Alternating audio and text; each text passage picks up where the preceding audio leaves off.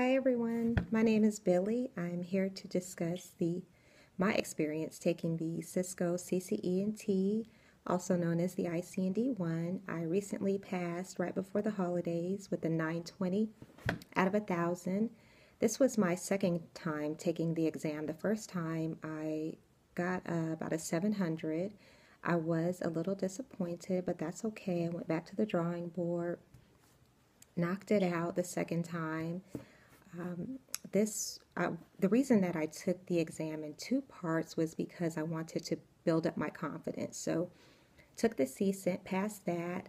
Now I am back to studying for the CCNA, the ICND2, and because I passed the CCENT, I'm extremely confident that the CCNA will be no problem. That's the reason that I broke them up into two. Definitely was to build my confidence.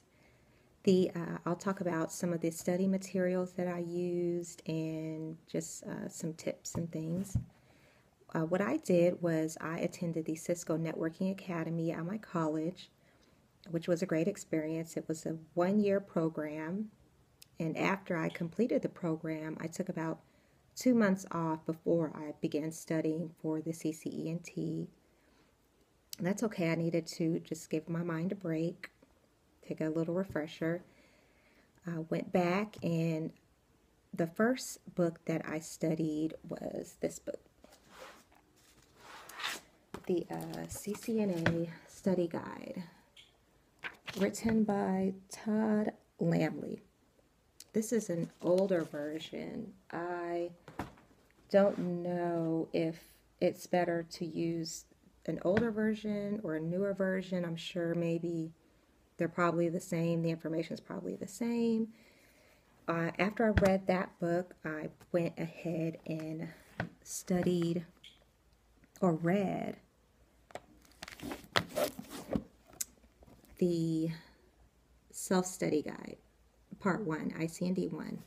This is an old version as well. I received a lot of books and information from a bunch of network engineers that I know.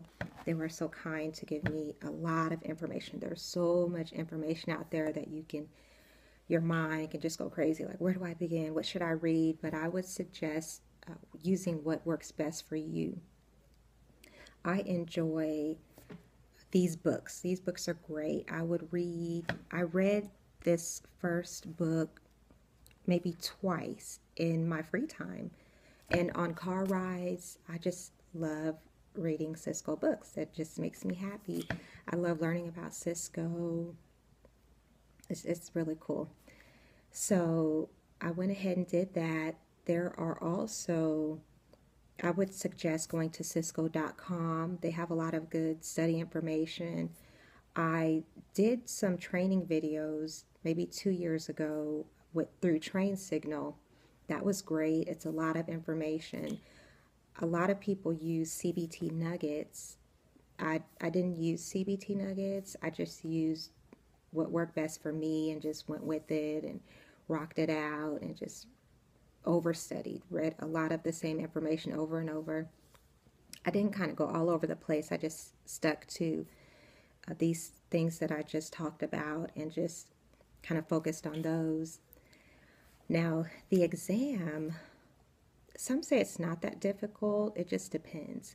You definitely want to get your subnetting down, like back, forth, sideways, front, whatever tricks you use for subnetting, whatever works best for you, definitely study that. That's going to be huge. Also, you need to understand how to connect a network from host to host. You know, I don't want to go too much into it, but you definitely need to understand the connections of a network. That's going to be extremely important for passing the exam. Now, what's next for me is to study. I will read this book, the Part 2 for the CCNA, ICND2. Haven't started yet. Actually just browse through it. I'll read that maybe 2 or 3 times, just In my free time, I read Cisco books, I watch Cisco videos, just anything related to networks is fun for me. That's what I do in my free time. It's great. So I would definitely suggest like studying as much as you can. This is very important. You've got to understand this information and just have it in your brain and be able to explain it to another person in a way that they can understand. That's huge. That's about all that I have for you in this video. I hope that you subscribe and continue to watch my videos. I will have more coming. In the meantime, happy studying. Again, my name is Billy. Thank you for watching.